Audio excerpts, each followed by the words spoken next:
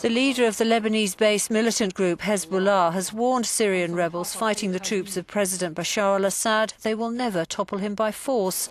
Hassan Nasrallah has also indicated that his fighters have been assisting Syrian government forces by admitting some of his men had been killed in Syria.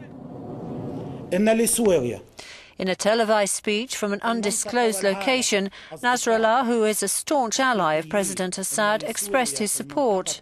Syria, he said, has real friends in the region and the world who will not allow Syria to fall into the hands of America or Israel or infidels. They will not allow that.